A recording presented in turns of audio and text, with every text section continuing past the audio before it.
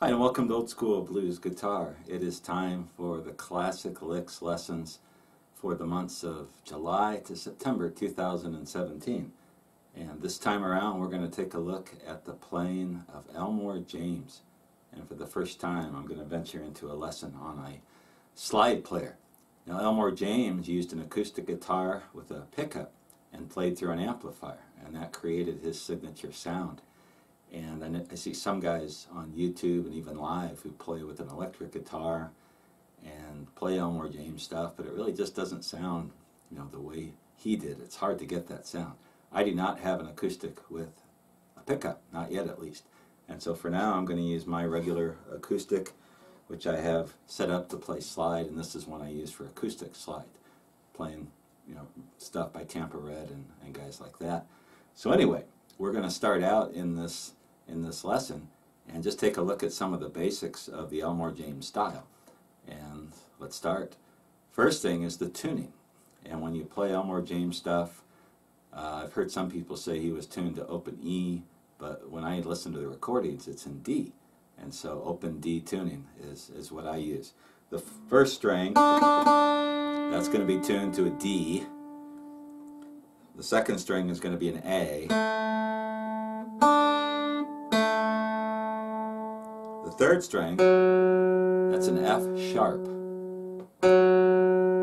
I have a tuner that picks up on the sharps and the flats, and it's really handy for tuning up to open tuning and cross note tuning and things like that. So that's an F sharp. Instead of a G, you got an F sharp. Your fourth string is the same. It's a D.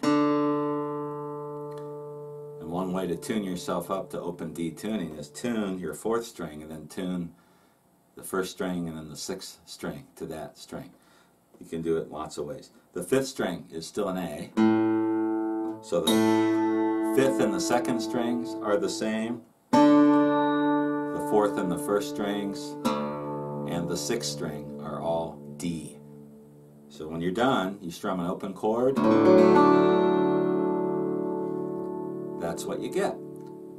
Now the slide playing, when I see other people teaching Elmore stuff on YouTube, mostly they focus on the signature slide lick, and we'll get to that and a lot more here in a little bit. But I want to start out and look at the foundation of his music, which is the rhythm guitar, and show you some things if you're playing by yourself or if you've got a second guitar player, some things you can do.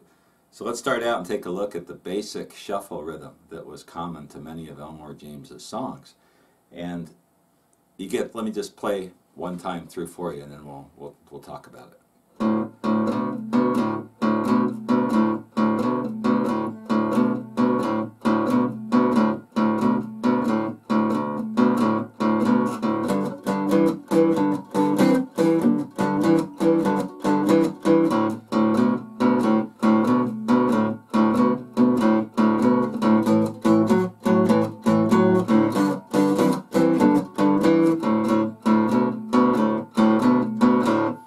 I'm just going to play that for now. I'm not going to throw in the turnaround. We'll get to that here in a minute. And there are some things you can do in there to spice that up a little bit. And so the basic rhythm, when you've got an open D tuning, when you're playing the shuffle rhythm, when you play it in E, you're using your ring finger and going back and forth between the second and fourth frets, but we are in open D. So all you got to do is pick the open sixth and fifth strings, and then first finger or whatever finger down on the second fret of the fifth string. Now as far as picks go, what do you do with your right hand? And I have no idea what Elmore James did. Thumb pick, I have no clue. I use a flat pick if I'm playing Elmore style. If I'm playing like Robert Johnson slide or anything like that, I'll use a thumb pick and a finger pick. You can figure out your own way to do this. So for this lesson I'm just using a flat pick with my right hand.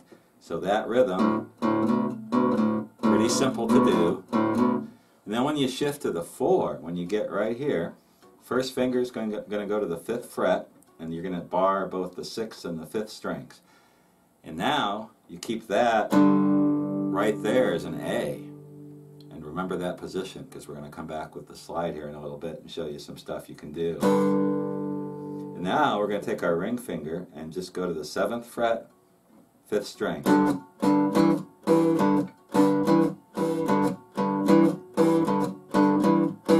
that's how you play over the 4, which would be in G if you're in open D tuning. And then to play over the 5, we just take that same shape and slide it to the 7th fret.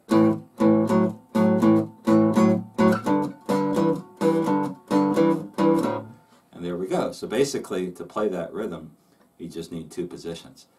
Elmore James's cousin, I think it was, Homesick James, one of the greatest blues names of all time. He played the rhythm guitar, I'm pretty sure, on a lot of his recordings.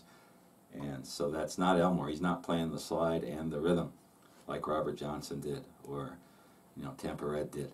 Instead, he's playing, just the rhythm guitar is playing the bass stuff, the low-end stuff, the rhythm, and then we'll see later what Elmore was up to. So anyway, so that's the foundation of so many of his songs, is that bass rhythm.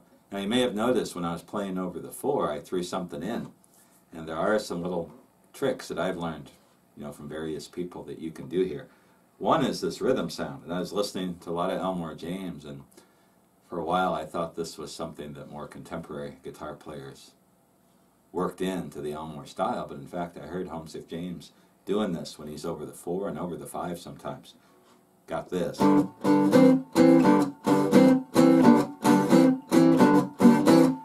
taking my 2nd and 3rd fingers.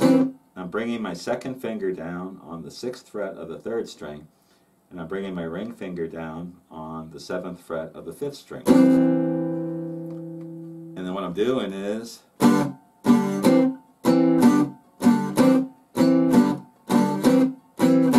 you almost get like a horn sound going on. You can do it over the 5.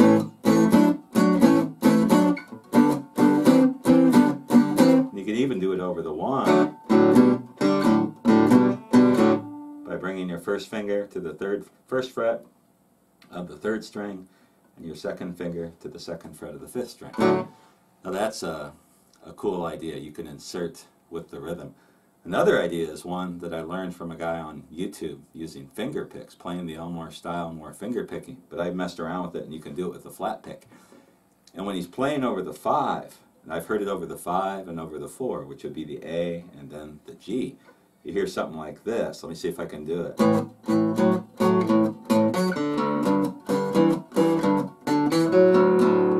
And then he goes into this turnaround, which we'll get. And the idea here, we'll do it on the 4, so it's easier to see. I'm doing this shuffle rhythm. And then when I come back down, I'm bringing my ring finger on the 7th fret of the 5th string. And then I'm going to get the open 4th string and kind of play that little thing like this. It's kind of hard to do. There you go, something like that. With finger picks it's easier because you can use the 1st finger and then kind of swipe up to get that last note. So you're playing this, you can play this kind of stuff over it. You can just play the straight shuffle. You can play the little chord thing. And then you can insert this little thing. Especially in his tunes, right when it's getting ready to go 5 from the 4 and then back to the 1, because that's when he does the turnaround. Now you can do it over the 5 too, just kind of doing the same thing.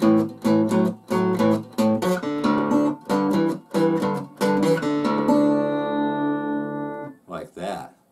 And if you listen real carefully to the Elmore James songs, the rhythm guitar isn't always just playing that simple shuffle. He's working some little things in to make it sound more interesting. So that is the first part of this lesson, the rhythm ideas, what's going on behind Elmore James. And I've got a couple more things to show you here before we move into the slide stuff.